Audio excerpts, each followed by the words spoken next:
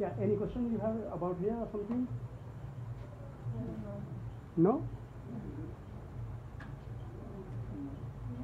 Yeah, so you have the computer and you insert in the computer the type of design you want, and then you will do it and you just start to control it and you will do it.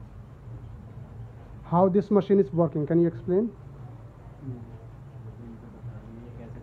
So basically, if there's any specific design, Yeah. they can go to graphic designer and Yeah. they design shape and size, Yeah. and they fix it in this small computer Yeah, there. they It's put in the computer, and then according to the design's color thread, they putting each to each channel, you can say that.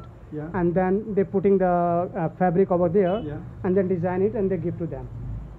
So the manufacturer, they cut shape and size and they give to them.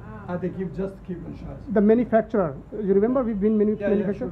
they give in shape and size like this, Yeah. and they all they have to do is to put in this kind of a frame and swing this. They tell them which design they want. So one, two, so Maybe 12, if I you guess. put one, it's one for each, or everyone has One for each.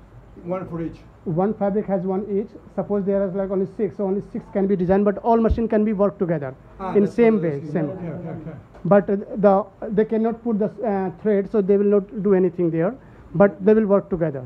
Okay. इसमें different views of ऐसे input और in out नहीं So one design one at a time in every machine is worked. Every channel has to work. Yeah. Okay.